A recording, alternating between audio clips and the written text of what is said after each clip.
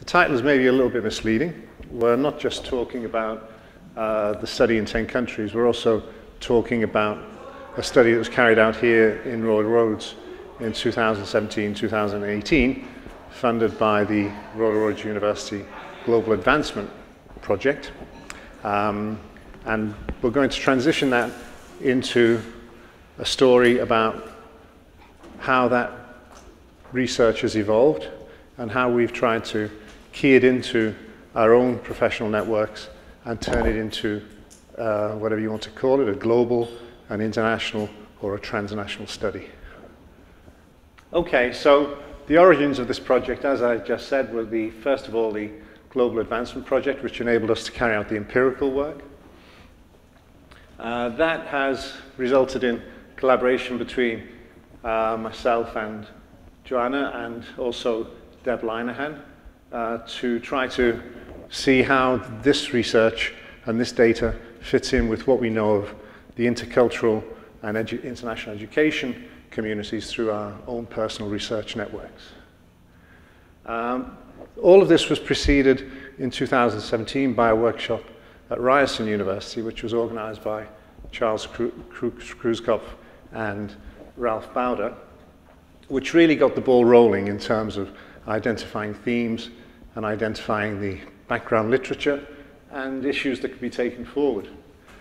Most of all, the origin of the project is an attempt by myself as an Anglo-Celtic white male, working with Juana, obviously a female of Chinese descent, to really try to get under the skin of the international student experience, which is what we ended up calling the follow-on project. And we're really still trying to do that in terms of themes and in terms of research questions, as I'll explain a little bit later. But I'll hand over now to Juana, who'll take you through the Global Advancement Project and what that told us. Thank you so much, Terry. So as Terry mentioned, this research project is really triggered by our research interest in international students. It also informed by our professional experience working as a teacher with students on a daily basis through both teaching and administration, which actually provided us a very unique perspective to understand the integration experience of international students. And speaking of myself, this project actually also reminded myself start my postgraduate education as an international student back into 15 years ago when I started to study in university in US and Germany. So I have to personally go through the process of integration, which made me always find those topics are really fascinating. So Terry, Deb, and two research assistants, we formed a research team, and we worked together to decide the main emphasis the research question in this project we would like to explore. So here is the research question. What are the informal channels through which international students integrate into their Canadian university and the community? As we really want to understand the student experience from their own perspective, so we carried out a mixed method study of a sample of rural students in order to understand how integration could happen through those informal channels.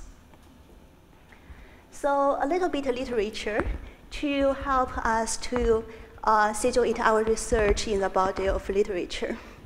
So actually, there are a huge body of literature on integration of international students from very different perspectives and approach, which really speak to the reality of the fast growth of international education and students in universities in the last couple of decades. So here we draw upon the classic distinction discussion on academic integration and social integration, a conceptual model proposed a few decades ago. And there are a lot of research has been done using this model. And the researchers agreed that a high degree of integration into the social and academic environment would really influence their academic commitment to their learning goal as well as to the institutions, which will have a significant impact on their decision to return in the university for studying, or in some extraordinary case, they may have to make difficult decisions. And the research also revealed that the integration actually have a very positive effect on student satisfaction and development in general. So in this project, in particular, we would like to emphasize social integration, social interaction of students. As social interaction is determined by many different factors, such as the informal peer group interactions, interaction with academics and staff, as well as those extracurricular activities. So there are also some research revealed the positive connections between social integration and academic integration. And the research found that the people who can successfully adjust to the social cultural environment, it will also have positive effect on their academic performance, academic integration.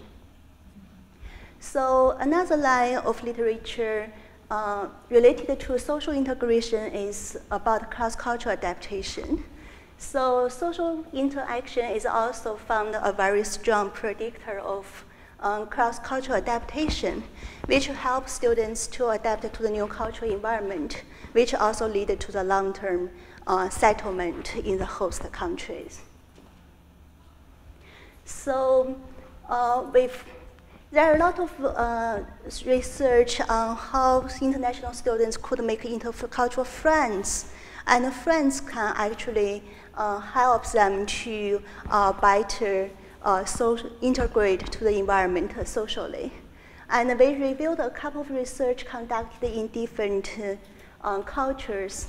So for instance, in 2014, one survey conducted by the Canadian Bureau of International Education, which surveyed more than 3,000 international students at 25 universities and colleges across Canada.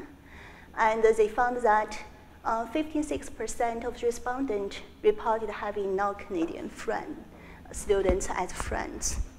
So this piece of research finding actually is quite identical, quite consistent with other findings conducted both in the US and in the UK. So why making intercultural friends is so important for social integration? And there is also a line of research on social capital, which found that the integration actually can only occur when there is a possibility to engage with members of both one's culture of origin and the new culture. So in other words, those different types of social capital would also help students to integrate at a different stage. For instance, they're connected to the friends of their own cultural origin, or they're connected with both domestic and international students, as well as the social capital would help them to expose to the community and organizations for career development and long-term settlement. So we used a mixed method to conduct this research in order to hear experience and stories from students, including both domestic and international students. And we also gathered insights from our faculty and the staff. So in total, there are about 68 participants in our research project. And we conducted 2 pilot interviews to gather some insights which helped us to form the research. And we also conducted an online survey, include both international and domestic students, as they both play a very important role in the integration experience, integration process. We also invited the faculty and the staff in the survey as well as a focus group discussion. We hosted an event at the Center of Dialogue to hear the those successful stories and experience from our students, staff, and the faculty. And we get a lot of insights from our community, help us to move forward in this project. So here, I also want to direct you to a web page we created as a research team. So in this website, you can find the background information about the research project. And also, we have some research findings summarized by the research team, Terry and Deborah and myself. And the research findings is summarized in a file in the PowerPoint format. So we also posted the findings there. And feel free to check it out and let us know if you have any.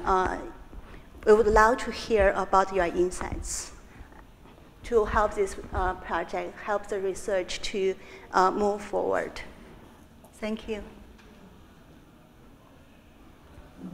So due to the limited time of this presentation, so I think I probably can only share one piece of insights from our findings so far. So this is particular about how international students make intercultural friends. As we mentioned, the intercultural friends play a very important role in social interaction and social integration. So we ask the students to identify where do your friends here in Canada from. So here is what we find from the data. So we can see that although 100% of the students had hoped they would meet or get to know lots of Canadian students and making friends with them, and a large number of them feel the wish wasn't fulfilled, and only a very small percent of international students, less than 5%, reported that they have domestic Canadian students as friends. So this research finding actually is quite consistent with those findings from previous research and literature. And we also asked a couple of questions with international students and to see whether they have chance to interact with both international and domestic students and make friends with them.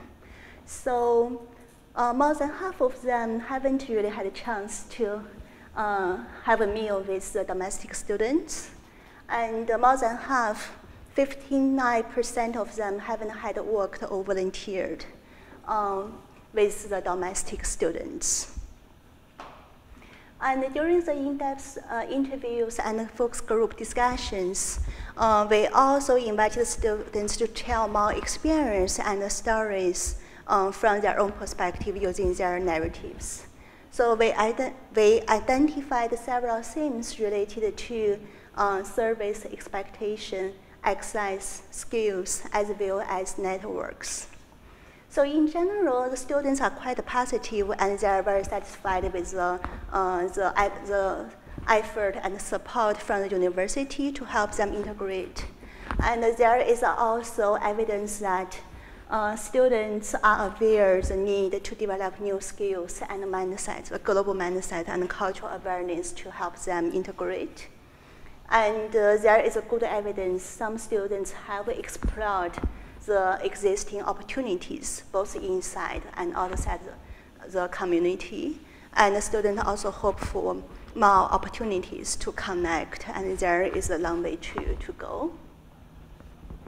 So here, I'd like also share a couple of emerging themes and possible propositions developed from our data analysis, from those stories and the experience of students. So as one student put that, at the international showcase, I didn't realize how diverse railroads was until then. So it's quite fascinating to hear students really very positive and proud of being part of the railroads community. And also there is a hope they want to really connect to both domestic and international students in the bigger community. So they wish there will be more chance to work with both for domestic and international students to work and to learn together.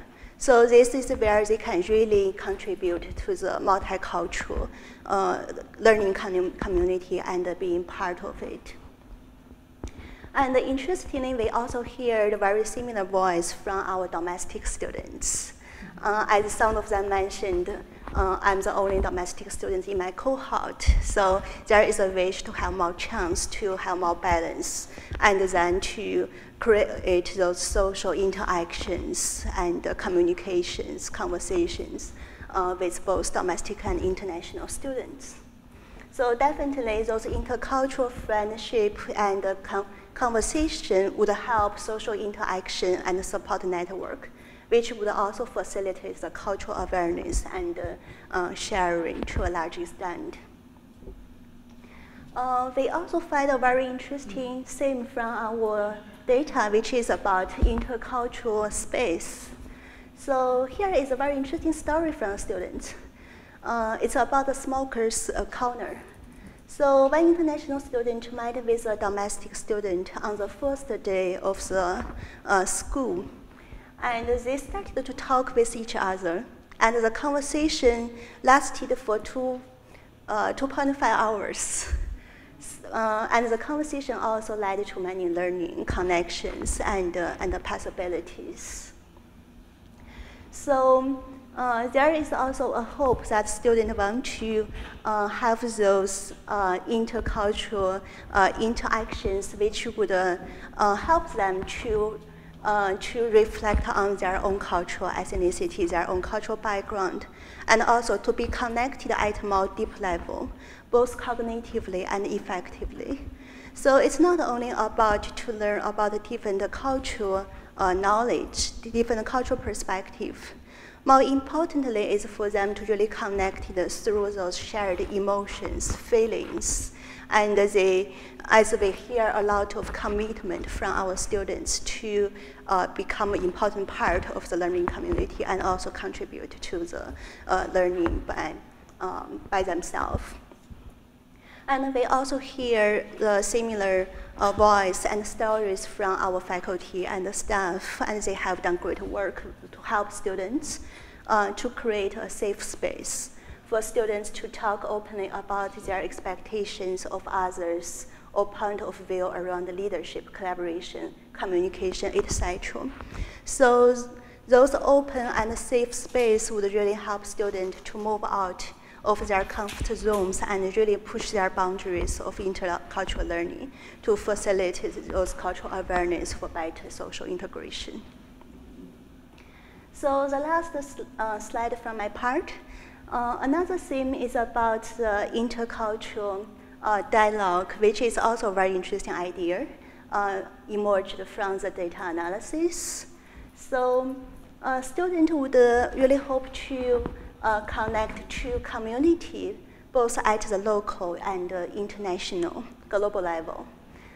For instance, one student mentioned a case study opportunity working with a local community, where students from different programs come together to solve the problem and create more social interaction. So to be connect with the local community would also help them to develop networks for career development and long-term settlement in the host countries. And another student mentioned, this is an Indian international student. So after I arrived in Canada, I became a conduit to other international Indian students who were asking questions about the railroads. So that led me to do research, get accurate information, and meet with people, because I wanted to be a reliable source to my friends in India. So we hear a lot of similar voices. They are very positive to being the cultural ambassador and to bring their learning back to their own culture, their own ethnic community, and to bring their learning to them.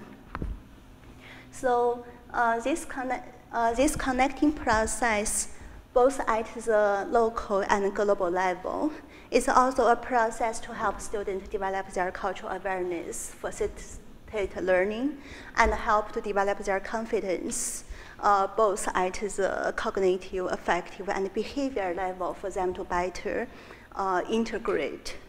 So in this way, they can really go beyond their own those possible boundaries due to the language ability, due to the cultural, due to the learning structure, learning styles, as well as the setup of the learning environment and program.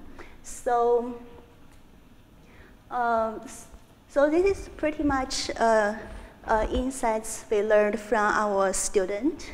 And we also aware that the host culture environment of those international students, for instance, the cultural origin of their home country, the policy environment, and also would also have a huge impact on their motivation, on their approach, on their strategy to integrate to university in Canada. So which also lead us to some other directions for future research at the next stage. So I will pass over the podium to Terry for him to continue. We found ourselves, both Juana and I found ourselves going into the spring and summer last year and attending conferences and meeting friends that we occasionally collaborate with, co-authoring, co-researching. And we wanted to talk about this, and that's where I'd like to take you forward from now and share with you what I hope will become a way of reaching out from Royal Roads and feeding back into Royal Roads on the basis of a broader experience and an understanding, I think, of how complex the international student is. When we think about it, what are the predominant factors in the way in which we in Royal Roads see it? Well, language is one. English is the common language here. English is the language of instruction. But is that the case for all international students everywhere? No, it isn't. And so we wanted to see we wanted to tease out whether this was a globally representative study covering all the themes that all international students experience, or maybe does it go a little bit wider than that? So we thought at the end of this, well, we've mapped some kind of issues around the broader issues of policy and environment in a range of countries, but we'd need to go further on that. We need to look more deeply into the respective roles played by host country factors and country of origin factors in adaptation to university and community.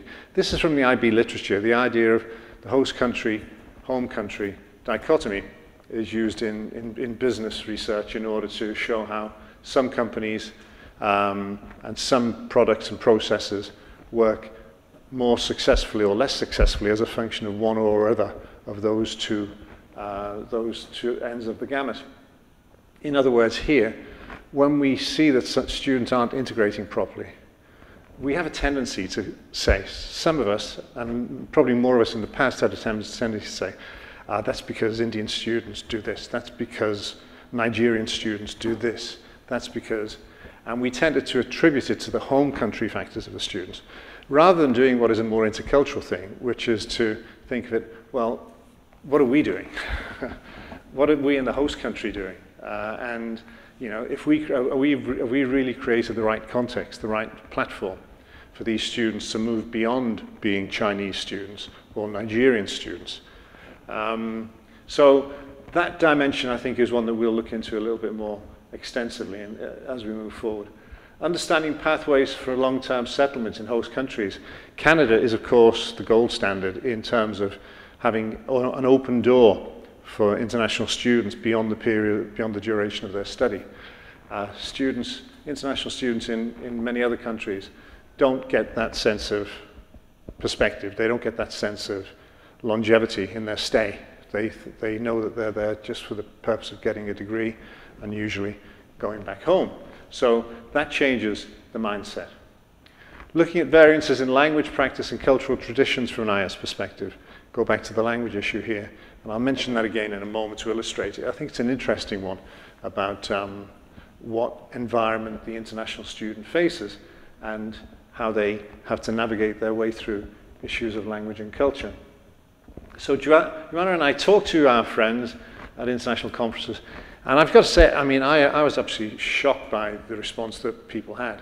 it made me think that I'd kind of come across gold dust or something. I think a lot of the colleagues in our field have become a little bit wary of the policy and strategy dimensions, the international student issue. In other words, national government policy and organizational higher educational strategy. That this thing that is basically about young people going out and learning to become global citizens being subordinated to issues of economic objectives, immigration policy, political fluctuations in political policy. And the actual student perspective idea is one that a lot of people are really, really keen to embrace and to take further. And the student-based view is, of course, very, very important. We know that that's pretty extensively adopted in many English-speaking countries now. It's maybe not so much in other countries, and I think that's one of the reasons why colleagues from Finland, France, Germany, Australia have really taken to this idea. This is just a couple of interesting things here, just in the conversations that I had at conferences. A colleague in Poland said that he was really interested in the project because they've only just begun to receive international students, and the international students are coming from Ukraine. This is students in the past who would have gone to Russia, but are now going to Poland for their higher education or for their international higher education experience. I haven't bottomed out, I haven't talked through in detail yet what the language strategies are that they're adopting, but there is clearly a kind of a political and a linguistic dimension to that with regard to issues of power that students are living every day. They're making a conscious decision to go against the grain of many Ukrainian habits and expectations on a political level. Another thing I'm very familiar with is that in French university, in French business schools in particular, the issue is students know that teachers aren't happy because a lot of French professors have been told that they have to teach in English all of a sudden and they don't speak English. And they're having to teach in English because the French business schools are telling international students that all of their courses will be in English in France. So you can imagine the tensions that French colleagues are finding.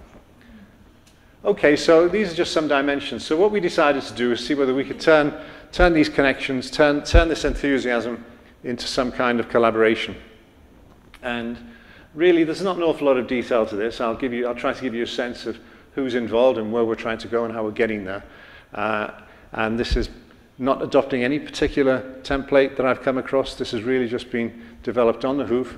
And any advice that anybody can give about any dimension of this is very welcome because it's actually pretty complex. Okay, so we're all unfunded, but we're all enthusiasts. We do plan to try and get together, and I'm going to be talking to Vanessa later in the morning to see whether we can try to get some support to bring these colleagues to the Royal Roads campus and to try to move the project on by being there face-to-face and spending time in a great environment and then going back to our separate places. We have 11 members in universities in Canada, USA, France, Poland, Australia, Finland, and Germany. All totally voluntary. Nobody had their arm twisted. Nobody was told by their dean that they had to do it. It's just really a bunch of people who want to look at the international student work and contact and experience they have from the student's experience, from the student's point of view, as far as our research methods allow us to get there. The primary disciplines involved in terms of the backgrounds of the people are intercultural communication, linguistics, business, geography, and economics. We've just been, since the end of the project in April, we've been doing some forming and norming, and I'm just going to take you through a few experiences here. We tried to communicate on Google Plus and email, and here's me, the intercultural instructor and professor and researcher who really tries to initiate various forms of communication. 3 months, fails completely, and kind of says, what did I do wrong? Sending out messages and not getting replies from people, giving replies and sometimes having them misinterpreted and not dealing with it immediately and letting some issues snowball, not allowing people sufficient space and time to develop their point of view, and not understanding how different kind of working styles and different kind of working environments might retard or accelerate what a person can commit to or not at a particular point in time. All of these things were pretty painful for the first 3 months through June. Very different expectations of rationale, process, and outcomes. And it was unclear to me whether the individuals were working as individuals or whether they were working within a faculty agreement or a university agreement, and what effect that might be having on their behaviors. So what could we do? I went away on holiday at the beginning of July and thought, what am I going to do about this? And I sent out a questionnaire and just tried to create some space where people could tell me what they were feeling, what was really motivating them, and what kind of energies and enthusiasm they could commit. And just to summarize the feedback, and this tells you a little bit about the project, I think. We asked people why they were doing it. What is this project for? And the predominant reply was that people, all the other researchers, wanted first and foremost a better deal for students. I mean, we gave them 6 or 7 options, and then they could say anything else they wanted to as well. And not surprisingly, the one that follows won't surprise you. We also asked them to what extent they were doing it primarily for research outputs and publications. Well, that was part of it, but it wasn't as important as getting a better deal for students. A little bit lower down the scale was we asked them whether it was about their career development. Do they want to develop international networks and things like that? And yes, that was there too. And in addition, 2 or 3 colleagues mentioned specifically that they saw teaching and program development as a high priority. So the spread was pretty broad. Most people didn't exclude any of the options, but they prioritized 1 or 2 right at the top was the main pattern of response. And getting a better deal for students was number 1. This was the one that was pestering me because I just couldn't get the project going. Anyway, in the end, I kind of tried to persuade everybody to commit to a particular kind of communication pattern.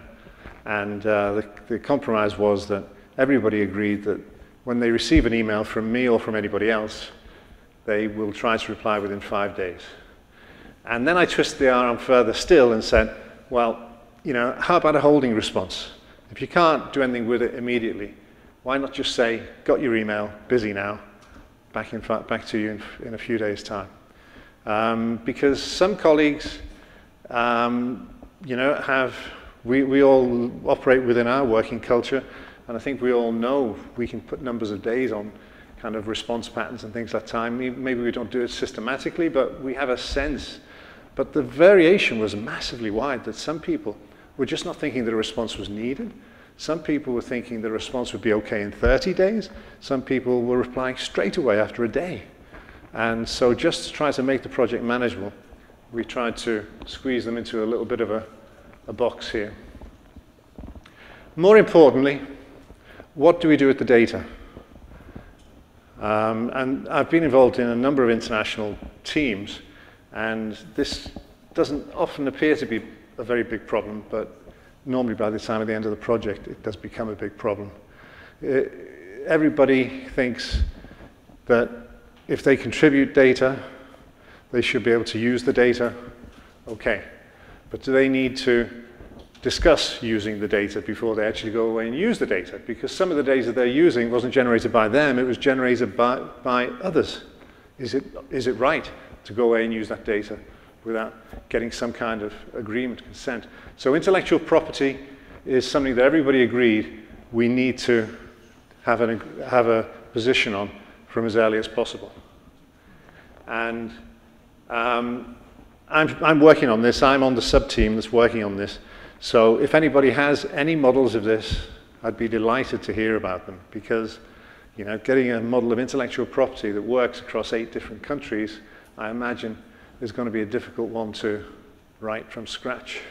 So please let me know if you have any ideas on that, and I'd love to talk to you.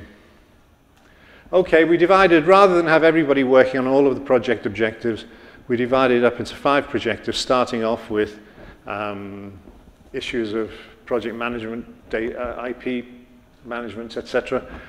This is one I thought I'd show you because I think this is quite important for people from Royal Roads to see. Everybody accepts and knows that the Global Advancement Project was the basic genesis for this idea. They don't know very much about it. They love the idea of appreciative inquiry, and as I said, they love the idea of the student experience perspective. But we obviously designed a set of research instruments, we designed research questions, research instruments, and we've got a load of data.